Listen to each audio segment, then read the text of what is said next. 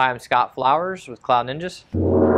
Today we're here to talk about the Dell PowerEdge R530 server, and specifically we're going to focus on the different types of chassis. Let's get rolling. Well, hey, thanks for stopping by today to learn a little bit more about the Dell PowerEdge R530 server. If you find anything in this video useful, do us a favor, click that like, smash that subscribe. Alright, so we're going to go over the different types of chassis for the R530, and there's only one. It's kind of crazy. When you look at the 13th gen as a whole, I mean, really, there's always multiple chassis.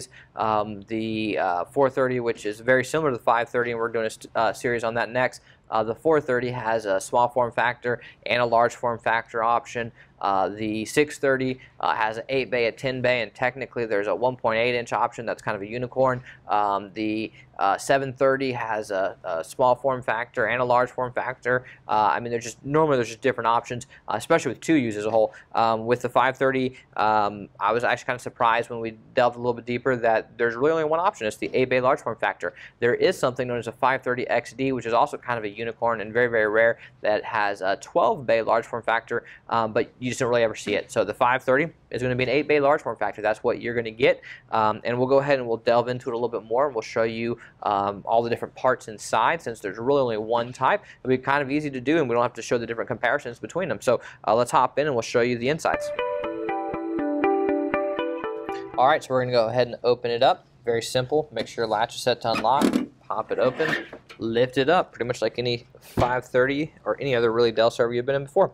Okay, so now we're just going to lift the air baffle up to get to the inside, but I wanted to go over a couple of the components since we're discussing the chassis as a whole. So right here is going to be your back plane.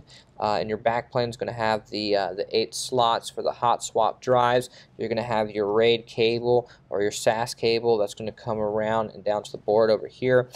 Back here are your redundant hot swap power supplies. So you can pull this out right here. This one's a 1100 watt, and we'll actually show you the different options of power supplies coming up. There are 5 PCIe slots. 2 of them are full height. 3 of them are low profile brackets, PCIe 2.0 as far as the generations. If you lift up the air baffle here and you come inside, you'll see there are 2 CPUs.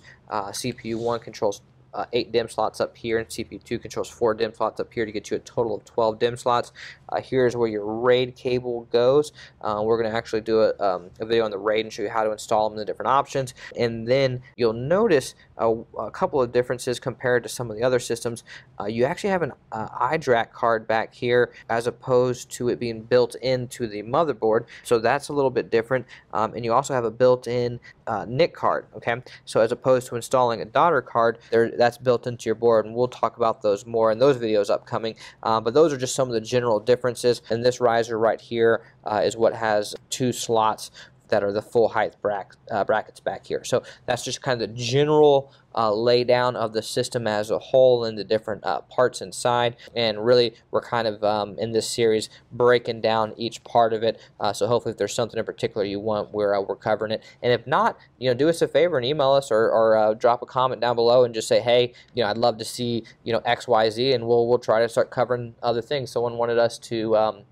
A guy named Thomas wanted us to start doing operating systems to show you how to install Windows operating systems. I thought that was a great suggestion. So if there's something else that you think we should add in, please let us know. All right, appreciate your time. If you made it this far, click that like, smash that subscribe. And if you're using any R530s or any other servers in your data center, please email our team. We'd love to quote you. sales@cloudninjas.com. That's sales@cloudninjas.com.